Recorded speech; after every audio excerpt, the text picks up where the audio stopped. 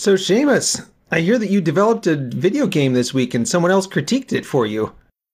No, I told you I got a taste of my own medicine, but I did not mean that medicine. Apparently I dish out a lot of medicine. This week, it's like an apothecary. Right? I got a taste of my own medicine because I was a guest on a podcast. If you want double Seamus podcasts this week, I appeared on the A. Steve podcast. You have to pronounce it like that. It's the rule.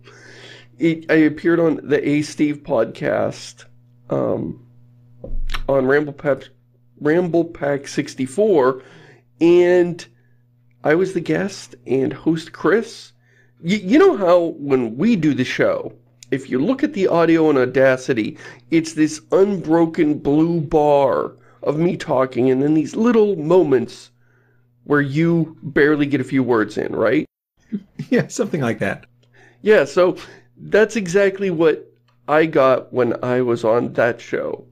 Chris did all the talking, and I found it liberating. I'm like, I don't have any responsibility here. I'll just relax. But he was, of course, just like I always am when I see, and I realize that right now I'm filibustering you like I always do. I realized, you know, but I find it mortifying when I realize how much I talk, because it feels to me like it's about even. And then I look at the audio later and I realize, holy cow, Paul was barely on the show. I am mostly here to give you a live audience to talk to. Well, I appreciate your patience. Anyway, so if you want to hear me get filibustered, Chris and I actually had an excellent conversation about all kinds of things. It got slightly political because he wanted to talk about Twitter. And so we had to talk about the dynamics of arguing on Twitter, and you had to bring up the red-blue divide there, so that came up. It's kind of unavoidable if you step outside of 20-sided tail, really. Right. It's just, 20-sided tail is the foxhole, and if you poke your head up, you're gonna get shot at. Yeah, so if anybody wants to check that out, there will be a link in the show notes. I was really hoping, I hadn't heard of Hey Steve. I was really hoping that it was like some sort of strong bad related thing, but no, it's just a nod, I guess. Right, it is. It's just a nod to Hey Steve. The whole trick with the name is that the person that Chris makes his podcast with is named Steve. But of course, I replaced Steve. So calling it A. Steve makes no sense now. Now that I'm on it, it should be A. Seamus. So, that's funny. So did you finish Eat Shade this week? I did not. I revisited No Man's Sky. I wrote about it last week. And I thought, oh, that's... Oh, yeah. You know, yeah. And I wrote that article like, oh, this is much better.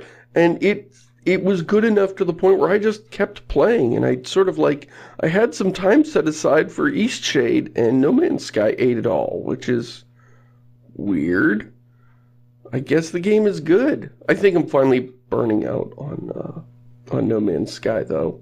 Not because it's horrible and drove me away. It's just like, okay, I've done all the stuff I care to do. And I didn't. You've seen all 14 quintillion planets, and there's nothing left to see? You know, I'm only up to like 13 quintillion now, so... But I feel like I've kind of seen them all. I mean, I would really... You know, the criticism I have for No Man's Sky now is that it feels like there are 6 planets.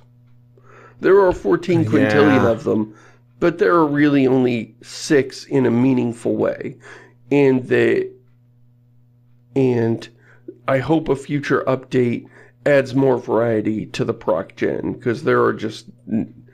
It's like, oh, another one of these. A big sphere covered with alien life. Seen it. But really, they could do ring worlds. They could do toroidal worlds. They could do all kinds of stuff if they wanted to. My chief complaint is really the topography is so uniform from planet to planet. Like, the game changes what's on the landscape, but it doesn't change the landscape, if you see what I mean. You don't get one with giant they use the same noise function. Right. And then another one that looks like salt flats.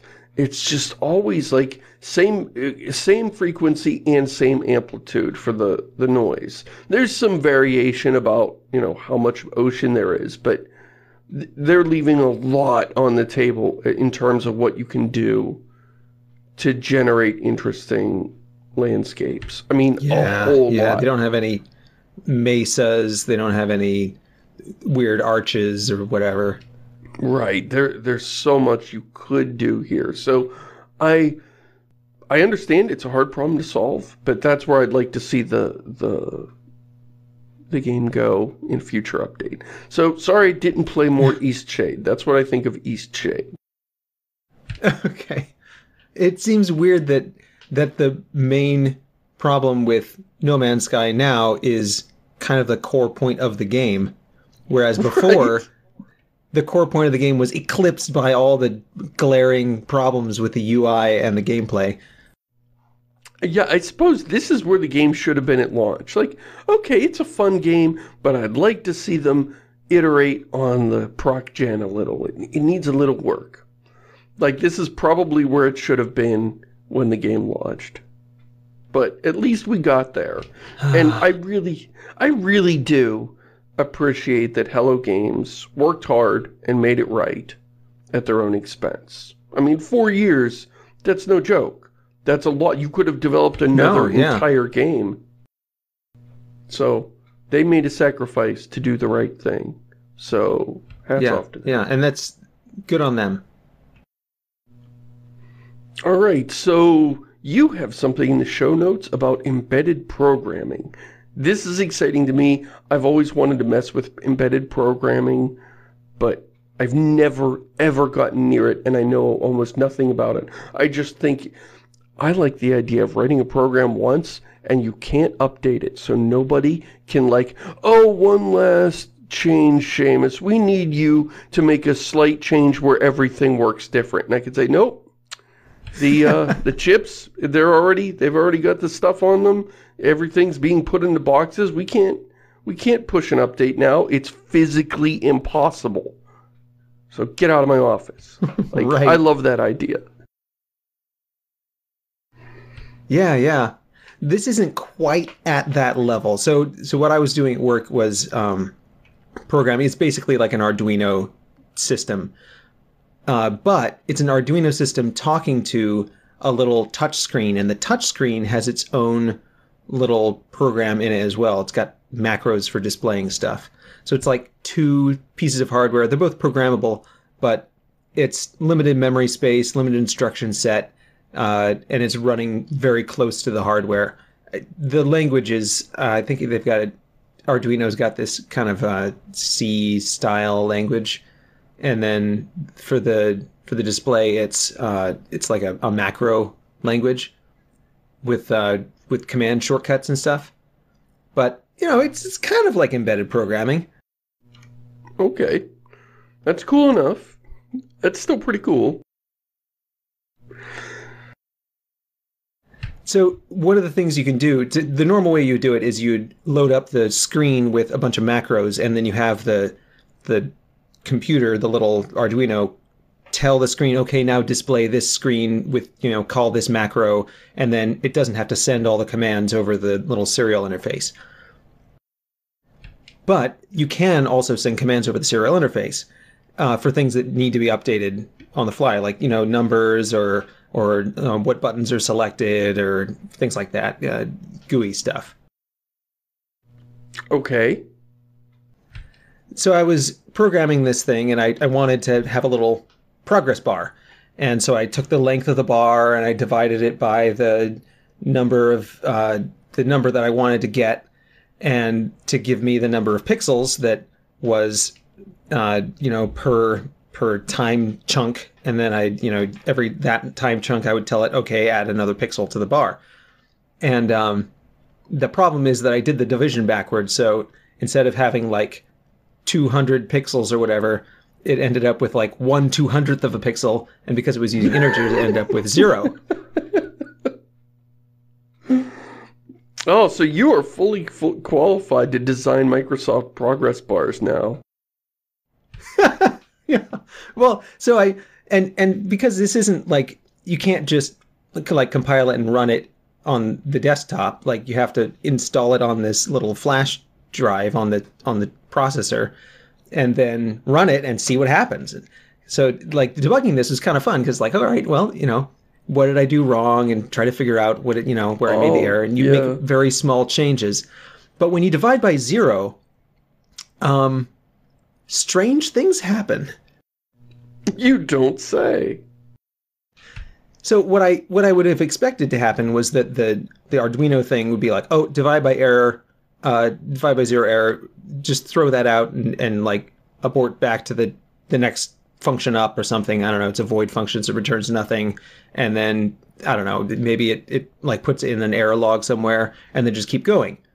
But that didn't happen. It actually divided by 0 and sent the command to the screen. I don't know what it sent to the screen, but I do know that when the screen received the command, the screen did not like it and started going insane.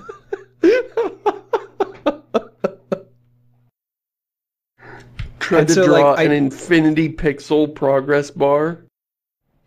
No, it was weird, because like I'd go, the rest of the UI worked fine, right? You push the buttons, it goes around, and then you say like go, and it starts showing the progress bar, and like the screen displays, and then there are like pixels start appearing and like running down. It's like the Matrix, right? Where it's like things are getting replaced at odd places, and like it must have started overflowing memory and writing in random spots in the graphics memory or something. I don't know, but it was unresponsive. You couldn't click on anything anymore, and so I had to kill that, and then I had to figure out why did this happen. And it was divide by 0 thing.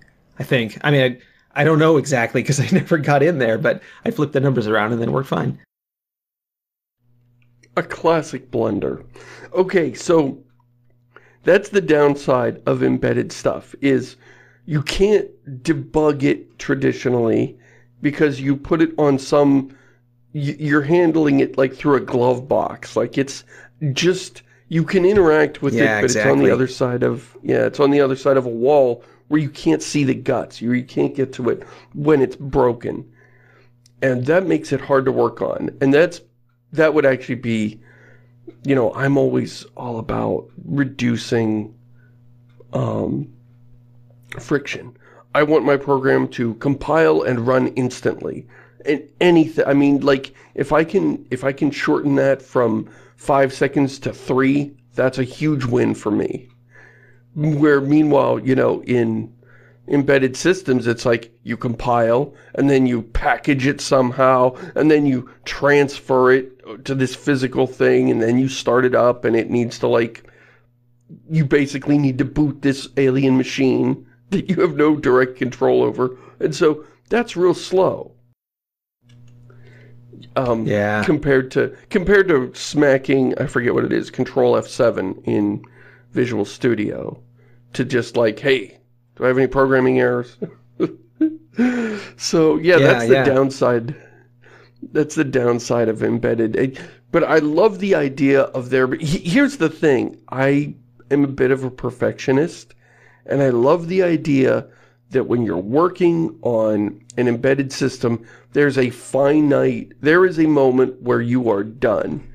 And you can say, oh, at this point, it must be as good as possible, as opposed to these days where it's like, yeah, we can release it. It sucks right now, but we will patch it later, pinky promise. And then that day never comes. And you know all this stuff is just lurking there, this half-finished, half-broken stuff, and you will have to fight in every meeting to get the time to go back in and fix the crappy stuff and polish it and make it good, rather than just, pushing more features. So I like having that, a little bit of leverage over management, where you can say, no, this has to be done here. We can't ship it broken because it will never be fixed. It will never work. Yeah, exactly. Although the state of the code, it wasn't bad, but there were some things in there where it's like, why? Why is this like this? One of them is that there's a pulse width modulation, a PWM system on the chip, and you can just tell it like digital write or what analog write, and it automatically does the PWM for you. You just tell it like what percent, from 0 to 255 or whatever, and 0 to 255. And so, like, it's got PWM built in, but when I went into the code to see how they were doing the intensity on the LEDs, they had this manual PWM code in there. Like, they'd rolled their own pulse width modulation thing, and it's like way slower and not great. And I was like, why do they do this? Like, what happened that they needed to use their own PWM? So I tried to tear it out, and it turns out that like some of the pins aren't set up for PWM, and so you can't enable them. And so and the board, like the circuit board that this is plugged into, is like hardwired into those pins. So I'd have to like manually modify every board until we got the boards updated. And so it's like, oh no. And that's the problem on the other side of embedded, right? Is like, okay, well, yes, it has to work, but also if you need to change something, maybe it's dependent on the hardware that this thing is plugged into, and you can't just fix it in code. And the hardware guy doesn't return your emails if he doesn't feel like it. Right, exactly. Well, I mean, in this case, like, I'm also the hardware guy, and like, that I don't bastard. Yeah. Oh. Well, I guess that's the good side, is you have no one to blame but yourself, Paul. Well, I mean, I inherited all these problems. Terrible? Sure. I only started last month. So have you been playing this? Have we played video games? I guess you talked about No Man's Sky. I'm talking about all kinds of other stuff, and you're talking about video games. Talk some more about video games, Seamus. So, I think it's been 2 years since Anthem came out. Is that right? Has it really been that long? Anyway, Anthem launched, and it was a looter shooter with bizarre... Like, it felt like a looter shooter made by somebody that never really played them, just sort of like watched somebody else play Destiny over their shoulder. And they were like, okay, so you're killing a thing and then it drops some loot. Okay, I get it. That doesn't seem too hard. And they wandered off and made this game. Because like they had like a Destiny stream going on above the pit on the big monitors. Right? Like, we don't have any concept art, but just make something that looks like this. And they had a big update months after release, and it didn't address any of the problems. But here we got this blog post on the BioWare blog.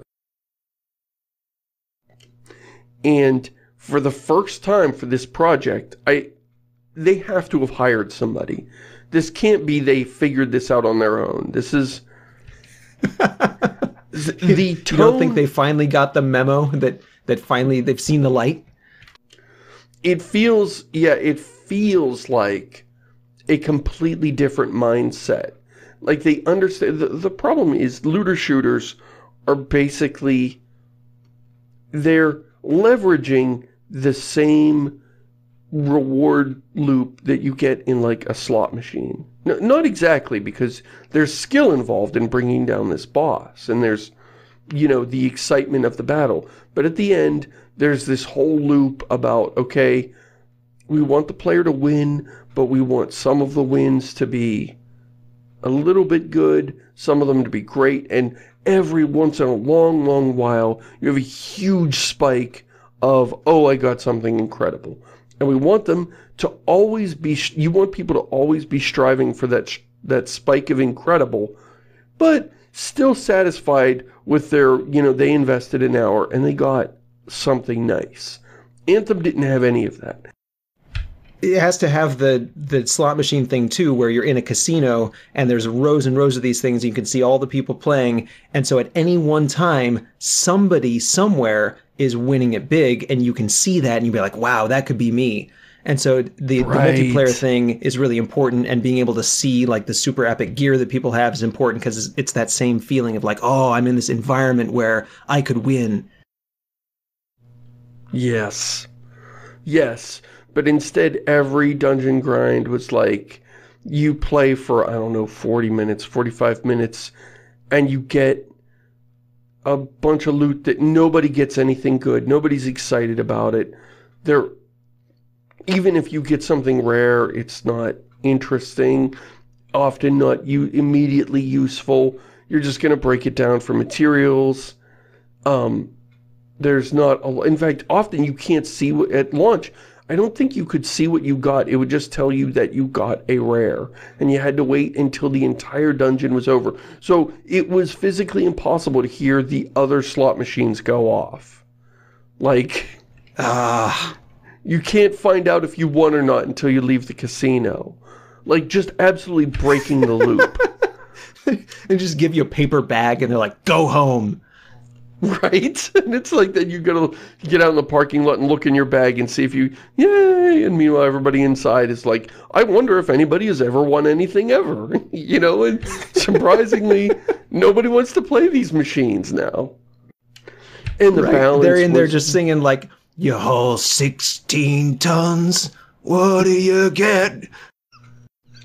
It turns the pulling the lever into a job instead of a fun thing that leads to reward. It's just like, it becomes a literal grind. The other problem is that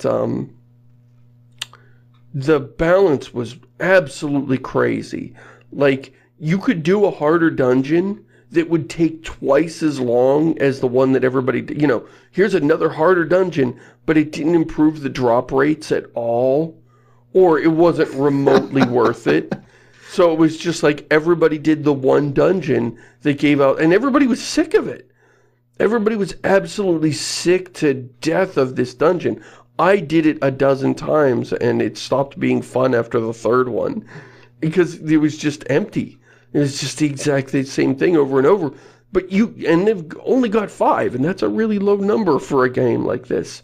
But there were only 5, or it might have even been 4, and 3 of them were pointless, because it's just way harder, way higher odds of getting wiped, or having problems, or getting slowed down, and at the end, it's just the same crap. But then on top of that, the combat balance was off, because the game did this obnoxious auto-scaling to everything, where you level up and your gear levels up, but then the game does all this sorcery in the background to keep everybody level, so that even though you're a level 50 player with 500 gear points, and this guy just joined the game and he's level 3 with 50 gear points or whatever. I don't know how the numbers work, but you are way apart in terms of power. You're still killing the same monsters, right? Right. So they sort of scale the monster down to your gear score, and then figure out how fast you should be killing it. And somebody realized that this means, because the newbies have it easier, the most powerful weapon in the game by a long shot is your starting weapon. Like, it would kill everything in 2 or 3 hits, where you're doing this end game grind for ultimate rares that'll kill it in 15. Oh no.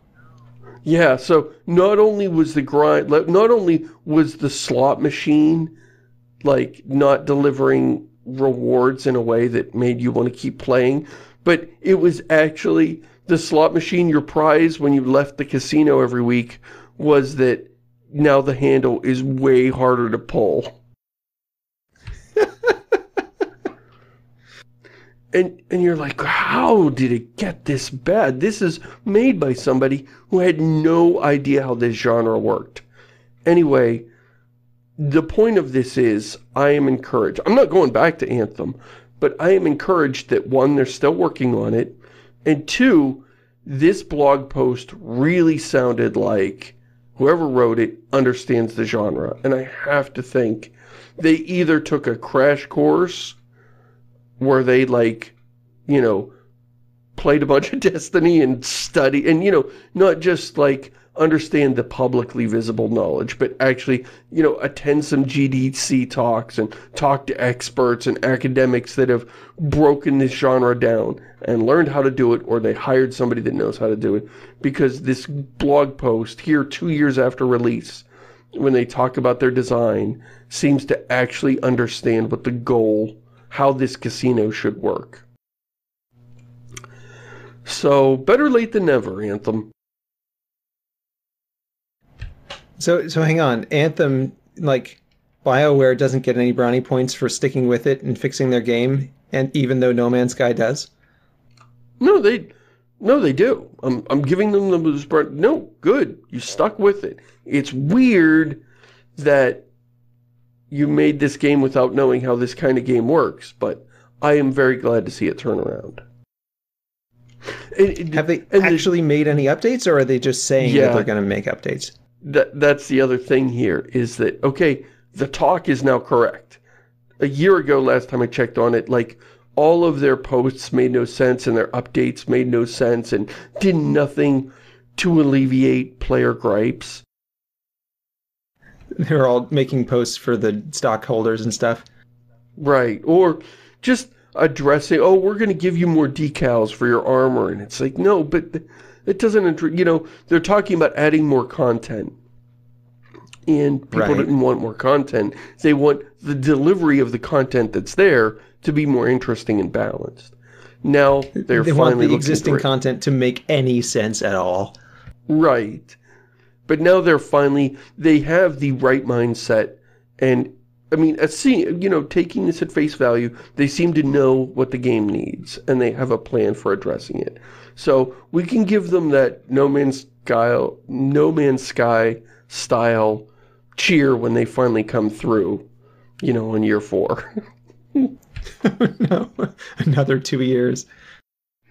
I mean, it's probably going to take a while. You know, if you're going to dig down, it wouldn't have been that hard to do it before launch. Well, it was because, you know, the development was hell. But, you know, in a coherent project, it wouldn't be that hard to change before launch. But now they need to change the system post-launch when people are already walking around with rare gear. And, okay, we have to, any changes we make to the system have to honor the extant gear. And that's tough. That's tough. Well, is it though? I mean, if the starter pistol's the best weapon in the game, couldn't you just start by making all the epic gear good? Right, but does it scale relative? Like, you need to adjust its power level of everything. And sometimes you might have games with, or guns with some incomparables. And this gun that used to be the quote-unquote best gun of, you know, of the high-level guns would become not so great, and then everybody that was relying on that gun would be really pissed. It's like, I made my entire build around this gun, and I don't know why I'm doing the idiot voice. That's a perfectly reasonable complaint. I was gonna ask you why. That's my default voice for people who post angry in forums. It's even when they're correct, that's just like the bro shooter voice. Right, well, I put so much of my life into this game, man. You're stealing my life. It's like, stop playing it. But, you know, if somebody designed their entire build around a particular gun, and now that gun, just because of the way the new numbers work out and the new balance mechanics work out, oh, that gun is actually not that great now. You're going to have people be very angry, and it's going to be very hard to adjust and understand why the system is or is not working in the midst of all that noise. You know, some people... Yeah. An established community with established patterns, and all the players have been here. I mean, if they've hung on for 2 years in Anthem with it being all broken and crazy, they've got to be committed to something. Right, the Stockholm Syndrome is set in, so maybe you don't need to worry about them leaving, but you do need to worry about them just complaining at you to death. And I can't judge. I mean, this is what I do. You know, I could have stopped after Mass Effect 2, but I kept going. I had been warned. I knew what I was getting into, and I did it anyway, and then I complained about it for over 100,000 words. So... I have no room to judge these people. You took back Earth, Seamus. Take Earth back. Here, you can have it. It's been slagged, it's ruined, and everybody's fucking dead. Here you go. You win. We're talking about Mass Effect again. I seriously... My therapist says I'm making progress. But I don't think that's true. We don't care about, like, all the people died. It's some kid. That's the important thing. Right. That's right. Alright, maybe the mailbags will save us. I'll take this first one. This one actually is the most recent, but I really wanted to answer it. Okay, so this one is long, so I'm going to summarize it. This email is about Dark Souls, but it's more about the punishment. And it talks about how, you know, brutal punishment, but the punishment needs to be there. So what if games could use physical pain, just as a thought experiment? Imagine Dark Souls, when you die, the machine somehow delivers the sensation of being punched in the face to you. And, but it doesn't, you know, leave a bruise or ongoing damage. It only lasts a few seconds. And that would be your punishment. So now you have a disincentive. You have an incentive to play well, but it doesn't need to waste 10 or 20 minutes of your time. You know, yeah. So that is the question. It's much long. There's some more nuance, but I kind of wanted to do that high-level overview. It's from Castrelius again. Thank you for the question, Castrelius. The entire question will be in the show notes, for those who want to read it. Yeah, so this is kind of the Sword Art Online angle of, like, what if you could be in your favorite video game for real? Sword Art Online, is that an anime about an MMO? Yeah, it's not great. Anyway, would you play Dark Souls if this was the mechanic, instead of, like, having to do a corpse run, you just got punched in the face? No. And see, I think that one of the things where I differ from a lot of people, they're like, well, you need an incentive to play well. You need a punishment. Or people will just, you know, like, walk up to the boss and just, like, lazily hit the attack button. No, I mean, if the game never punishes you, then why get better at it? Yeah, you just walk into the arena, slash dance, walk away. Right. But for me, because I'm a perfectionist and because I like to master, I mean, if the game can be mastered, I want to be able to get through fights with no damage. So for me, getting hit is the punch in the face. I'll end a fight where I'm like, you know, Batman versus 20 mooks, but I got punched once Batman got punched, not me. Batman got punched once in the middle of it, and I will walk away frustrated, like, I can't believe I let that happen. Ugh. And so, for me, that in-game punishment of watching my health bar go down is enough of a punishment to motivate me to get better. So Dark Souls, the corpse run or whatever, or like in Too Human, where it just makes you watch like a 20-second cutscene before you're allowed to play again. I've never played Too Human because of that. I would absolutely lose my mind if a game did that to me. That just feels like salt in the wound. Like, I don't need that. I am so motivated to keep fighting this boss until I get it just right. And in fact, I wish there would be a way that if you beat the boss, you would get the option, are you happy with how you just beat that boss? And I would say, no!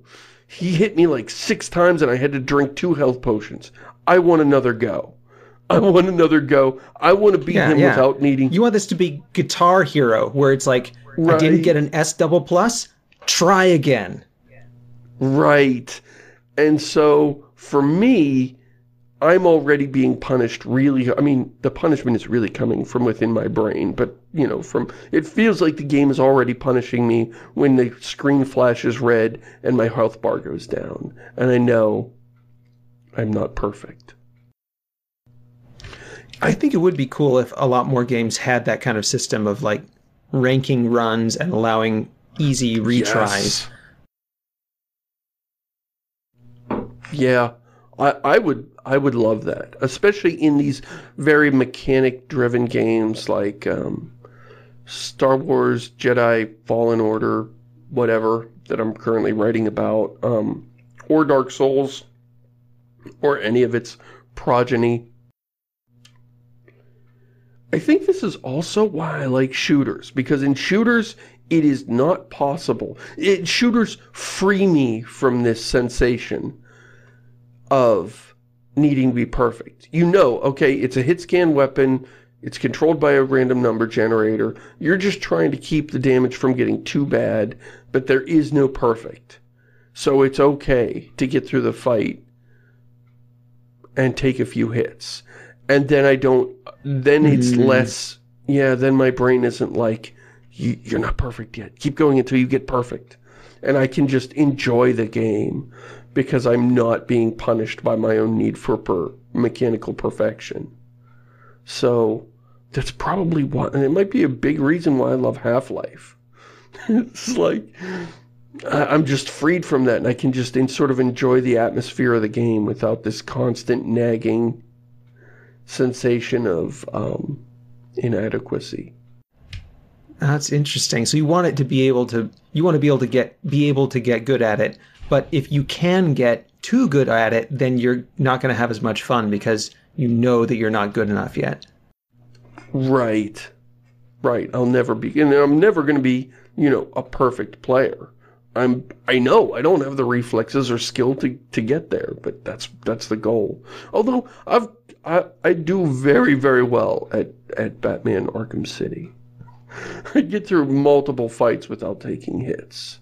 And, you know, so I can finally, after going through the game like 8 times, I'm finally good at it enough that I can just enjoy playing it the way I enjoy playing Half-Life. I don't know if that's good, but yeah.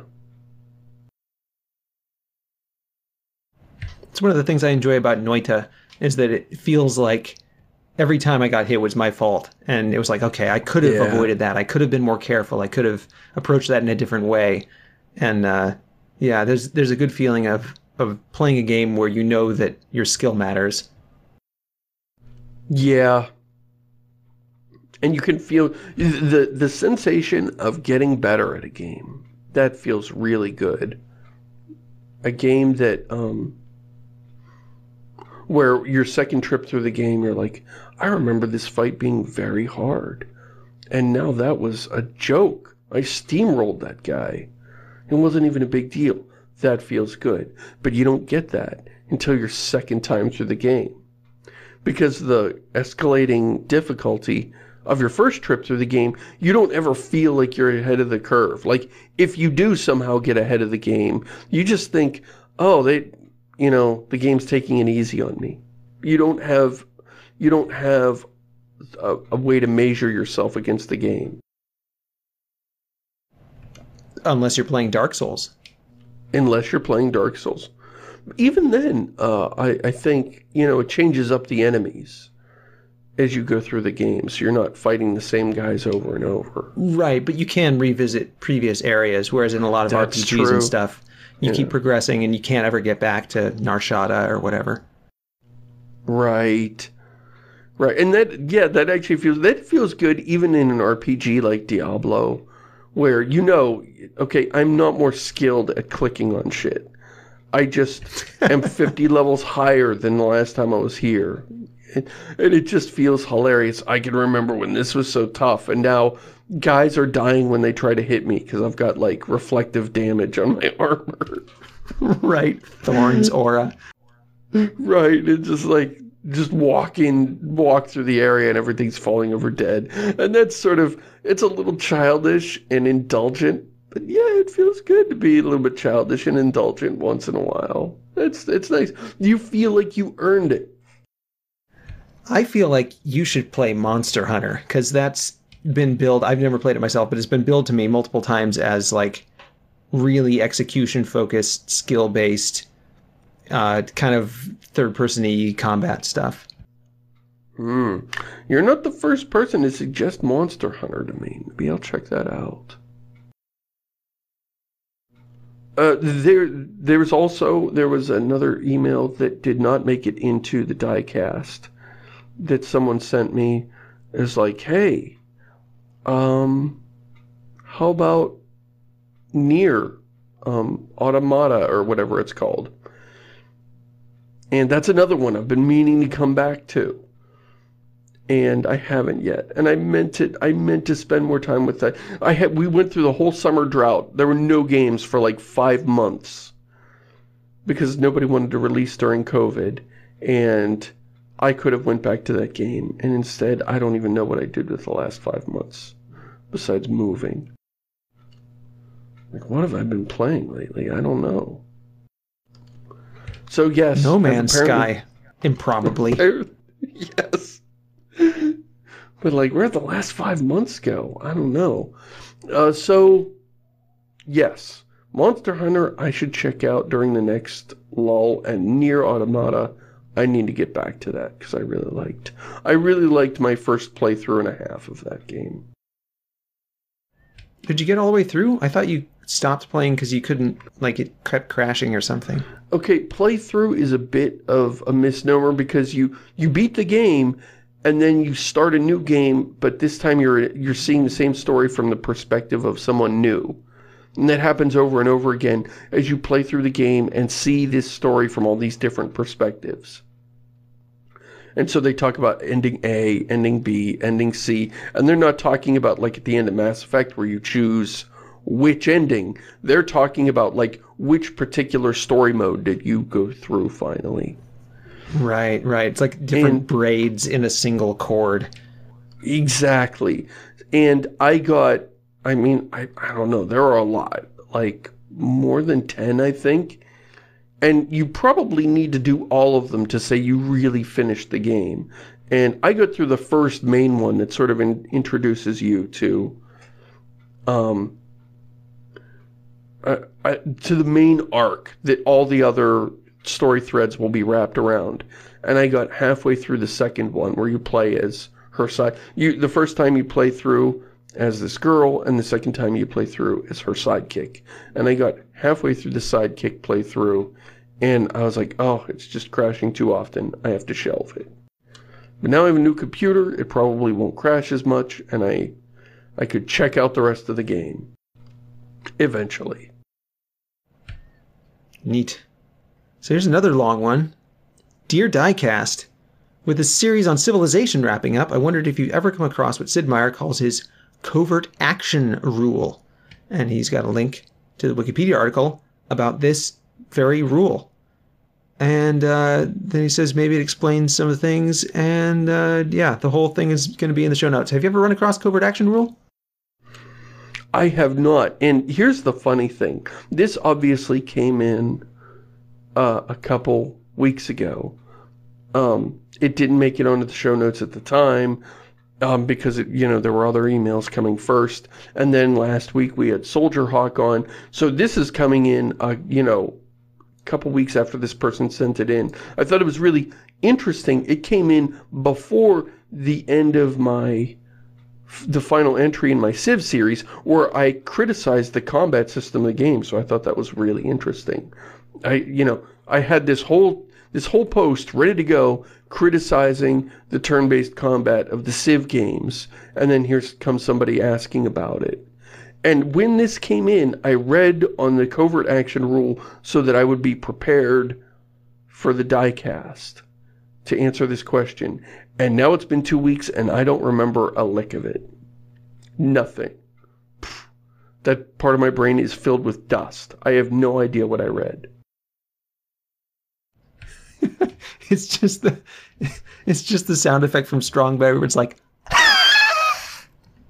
yes. Sickly Sam when he just coughs away. That's right. All right, having skimmed this once again, it looks like Sid is talking about, he made a game called Covert Action, which I've never heard of. That's crazy. But he made a game called Covert Action. And it was a very modal game. You're doing story, and then you're doing the combat. And each of them could have existed on their own as a standalone game, but they fought with each other. And each of them distracted from the other for a long time. So you'd come out of combat and you kind of have lost the thread of what you were doing in the intrigue of the story, because the battles were too long and involved. And so the covert action rule is just don't try to do too many games in the same game. And I would say XCOM is the most notorious game to violate this rule and be good anyway.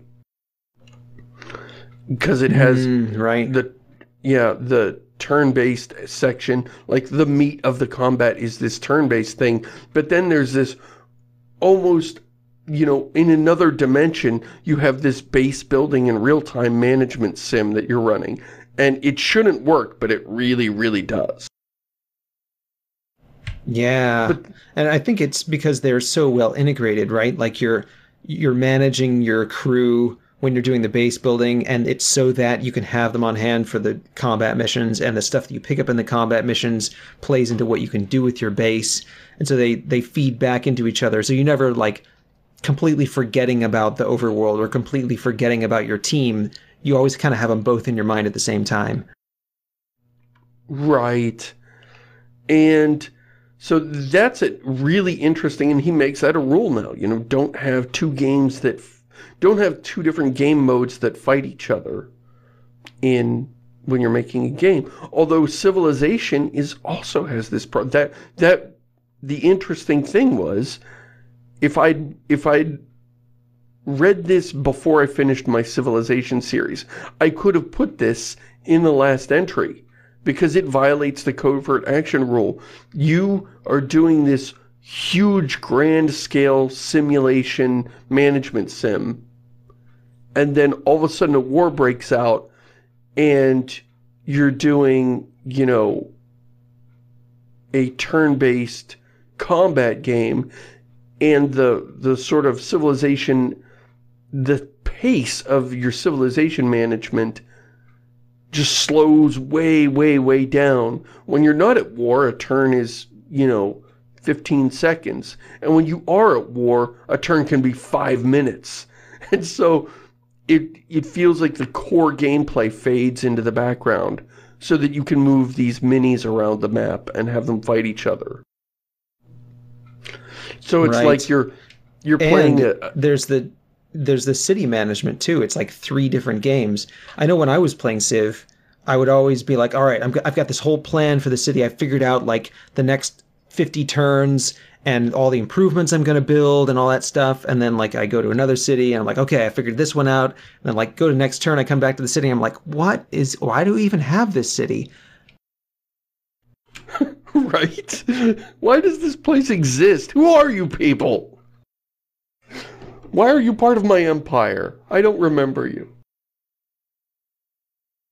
Yeah, I always felt like there needed to be better planning tools. Like when you're in a war, I want to have like a world map with all the big arrows, right? For like the invasion is going to go this way, and here's the main thrust, and here's the flank and stuff. And then like when I'm Right. building a city, I want to be like, okay, here's the master plan. I want to have the road going this way, and I want to put the mines over here and stuff. Have some sort of like sketch thing where you can sketch it out so that when you come back to it, you'll be like, ah, yes, good. But the plan is going according to plan, or oh, we need to adjust it somehow. But there's no tools in the game to let you make plans. It's always just like, what action are you going to take right at this moment? Right. So you come to a military unit. Oh, a tank. I guess I'll take it west. There's some towns over there. And then it comes to another guy. Oh, this guy's moving around. Oh, but wait. Had some support units with him. He had a tank. Oh, shit. I stole his support units and, went somewhere else with them because I couldn't keep track of what all these units were for and what they were doing. Yeah. Like, I want to have a siege army and be like, this army's plan is to go siege that town. Oh, good. Well, keep doing that then. But instead, it's just right. like, here's a unit. What do you remember? It's like a quiz every time. What do you remember about this unit? Right? And I'm like, I don't know. I've got 50 guys exactly like him. I can't tell which one this is. I don't recognize this corner of the map. Wait, I'm not at war with these people. Why am I in this territory? And there was some really good reason for me to come over here 3 turns ago, but I've got no idea what it was. I was doing something. Was I planning to betray them? Was I doing scouting? Did I see some barbarians over here? It's like, are they being invaded and they asked me to be here? I don't understand. Or was I just walking through and they planted a city and it became their territory without me noticing? Yeah. It's too much. My problem is I don't have enough cache memory in my physical brain to keep track. So all of these tasks keep getting dropped out to the swap file on the hard drive. And then it takes so long to bring all that stuff back into memory when you come back to it. I've got fast processing, but not a lot of cache. So that's very interesting that this came in right at the tail end of my Civ series. This would have made a better discussion at the end of that series, but yeah, it didn't. All right. Let's do one more. Hi, Seamus and Paul. Glad you're both moving through the recent bumps in the road. I was wondering what your thoughts on PC hardware are going through into the next generation of consoles. Seamus's PC was basically God tier level when he got it, but the upcoming hardware, both on PC and the Xbox Series X, looks like it's going to blow even that out of the water. Do you think there will be a huge divide between those who have ray tracing on and those who have it off? Does supporting those different rendering techniques and vastly different hardware performance levels effectively double the work for developers? It seems like a nightmare just as we are getting out of the limitations of the current generation of hardware. I was expecting big, open, highly detailed worlds, but it seems like putting in ray tracing, while a really cool and probably endpoint rendering technology, we're going to be limited in the types of spaces that can be made when those effects are implemented because it'll just be too taxing. All the best, Duo-A. Never get tired of saying that name. Thank you for the question, Duo-A.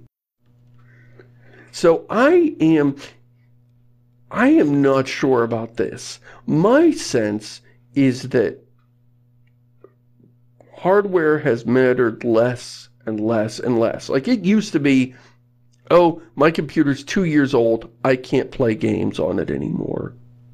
But now, the most common thing people say about hardware in the comments is they're like, yeah, my computer is 8 years old, so sometimes I have to turn the settings down to low. Like, this is such a Right. This is such a crazy world, and it's so nice. My last computer was 6 years old, and I could have gotten, I mean, it was starting to struggle at 6 years old. But I was still occasionally playing a game at high settings. Even with the 6-year-old machine. And this new one just handles everything I throw at it on highest settings.